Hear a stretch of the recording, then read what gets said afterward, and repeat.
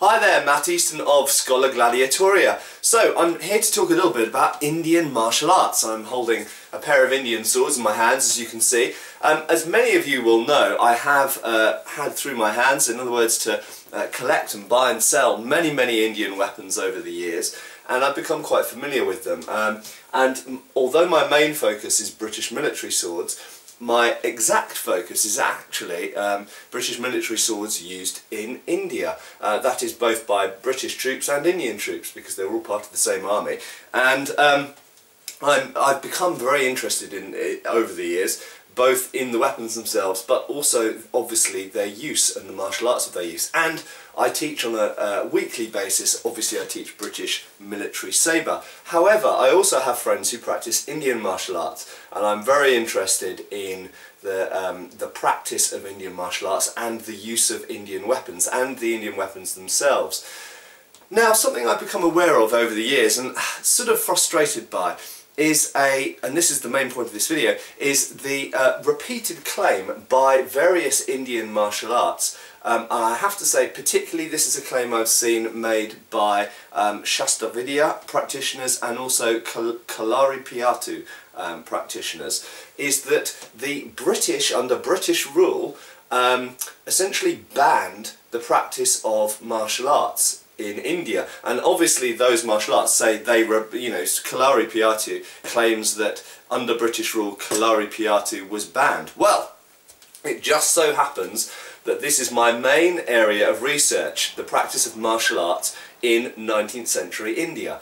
And you know what? I've never found a single mention of any banning of martial arts in India. Even further than that, it seems that the British government pretty much encouraged the practice of martial arts in India.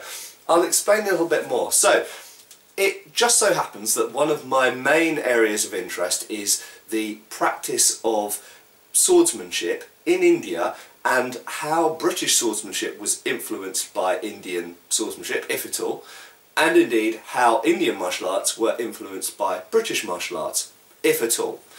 Now, without going into huge amounts of depth, what I will say is, first off, I have dozens and dozens, no, probably hundreds of original 19th century sources taken from diverse sources, from personal diaries, from newspapers, from published autobiographies, all sorts of things that talk about the practice of swordsmanship, both European style swordsmanship and Indian style swordsmanship, in India in the 19th century.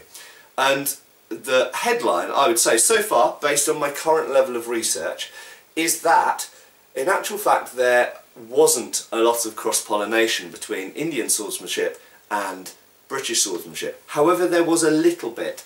And the most visible, the most obvious area where certain things were brought over into the practice of swordsmanship in Britain, in fact, and in the British Army as a whole, all over the world, was the practice of what are called sword feats. Now, sword feats are what we would these days really call test cutting, and essentially it boils down to doing certain types of tricks with a sword.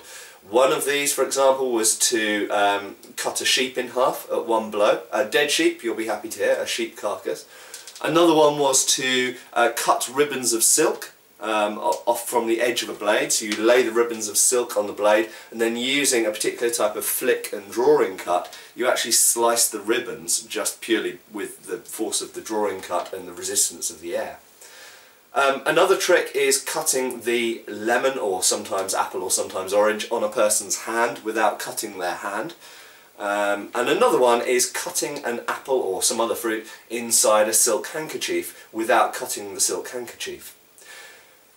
So, to cut a long story short, there's actually quite a lot of swordsmanship in India which is spoken about in British sources. And in none of the British sources that I have ever read do they ever suggest that any of this swordsmanship that was happening in 19th century India was in any way taboo or forbidden or banned or even just, you know, troublesome or anything. There's nothing negative at all. I have never yet found a British source from the 19th century suggesting that the practice of swordsmanship in India was in any way a negative thing. And in contrary, all of the sources pretty much that I have either talk about it just completely blasé, like, oh yeah, we went to a village and there were some people practicing with sticks and bucklers, which incidentally is what's done today in Gatka, and was, as far as I can tell, over the entirety of India in the 19th century, the standard practice of swordsmanship. They would take a stick, sometimes, you know, rattan, bamboo, whatever, it doesn't matter, a stick. Sometimes it was padded, sometimes they struck each other with contact, and sometimes they didn't. And they took a buckler, or a dal, in their other hand, and they fenced. And this is, incidentally, pretty much exactly what's described in English sources from the medieval period, from the 15th century. So it's pretty much the standard form of practicing in a society where sword and buckler is the typical combo. You take a stick, you take a buckler, and you practice trying to hit or not hit each other. And this was the standard form of swordsmanship practice in India in the 19th century. It's documented in dozens and dozens of sources. And in many sources they just mention it like blasé, yeah, we went there, they were doing this, it was a feast day, there was lots of celebrating, they were using Indian clubs, they were doing wrestling, they were doing juggling, and they did some fencing. Boom, and off we went. Nothing negative there at all. Or it's mentioned in a completely positive term, and it's talking about the wonderful swordsmanship of the natives, i.e. the people of India, wherever it was in India. And this is the sources from all over all over India, whether you're talking about Madras or Bengal or the Punjab or wherever. You can find sources from all of those areas talking about this. And they very often talk about Indian swordsmanship and Indian martial arts as a whole, including wrestling, which was very big and remains very big in India, and is probably actually the biggest living lineage martial art in India. And they talk about these things in very positive terms. And there are numerous authors at numerous different levels that talk about this thing. There are, you know, British soldiers serving in the army. There are indeed kind of really high level, you're talking about like sort of royalty kind of people who see displays of Indian swordsmanship. That clearly it wasn't banned if, you know, if like the Prince of Wales is watching it. And it's just crazy. I don't know where this really pervasive BS myth comes from, that the British banned the practice of traditional martial arts in India. I can't find a single source to support it. And not only that, all of the sources that I do have, which are numerous, actually suggest the complete opposite. That if anything, the British authorities kind of encouraged the practice of martial arts. Because remember that the majority of the British Army soldiers in India were Indian. Okay, they and you know, many of those were cavalrymen whose primary weapon was the sword, be it the tulbar in the irregular cavalry, or the sabre in the regular cavalry, or lance in some cases.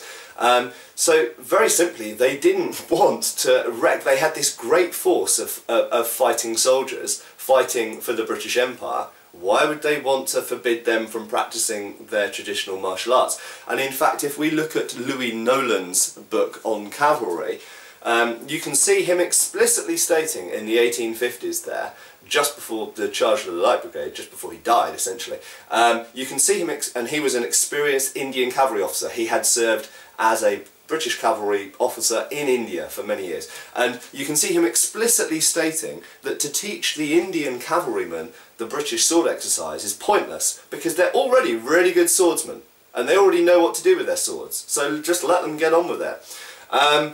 So there we go, guys.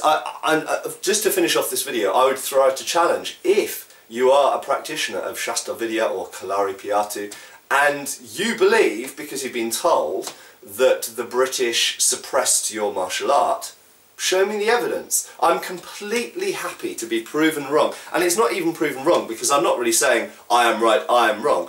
I'm only saying what the evidence, what the history shows. And clearly, and I know people will say this, clearly I can't read Indian sources on the matter. I can only read British sources on the matter. However, it's not like I'm reading propaganda sources. In most cases, I'm reading sources that are just diaries and autobiographies. And, you know, and the overwhelming evidence that aspects of Indian swordsmanship crept into British swordsmanship practice. So all of the evidence that I can see suggests that Indian swordsmanship was not only tolerated by the British government, but if anything was encouraged and glorified. and spoken about and written about. So there we go, guys. If you're aware of any kind of evidence that traditional Indian martial arts were suppressed by British authorities in India in the 19th century or some other time perhaps, maybe it was in the 20th century, then please share it with me, because I'm very happy to see that. Cheers, folks. Thank you for watching. Please subscribe, follow us on Facebook. You can buy t-shirts through Spreadshirt, support us on Patreon, or follow us on Pinterest. Thank you.